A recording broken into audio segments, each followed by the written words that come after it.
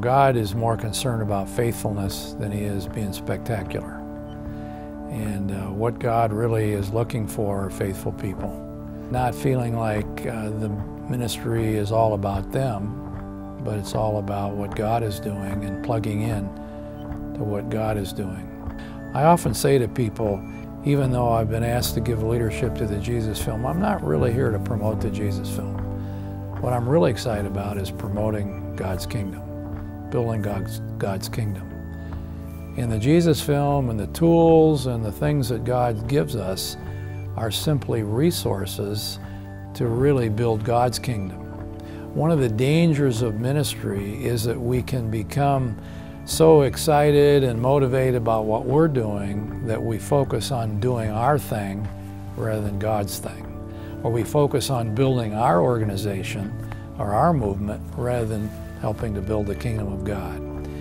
In my 46 years of ministry, I've never seen a time where there's such a great coming together and partnership and mutuality for the kingdom of God.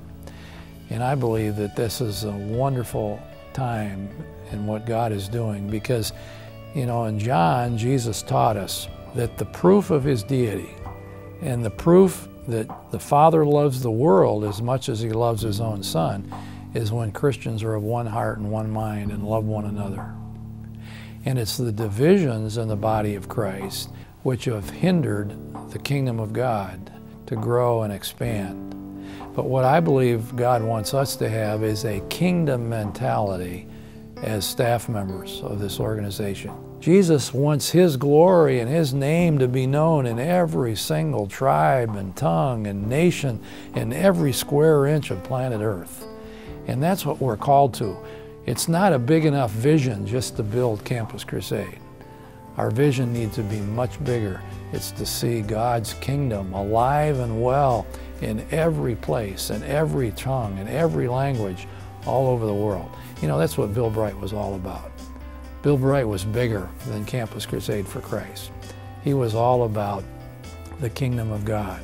That's why he modeled for us so well, partnering with other people and helping other people. One of the lessons I learned from Bill was you never lose by giving. You never lose by giving. You know, that's a scriptural principle.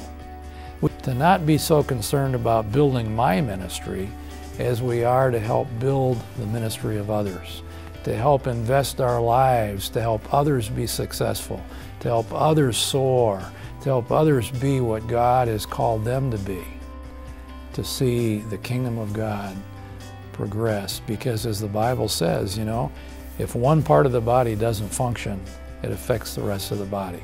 But if we all function effectively and contribute to the whole, then together we can soar beyond anything we could ever do by ourselves.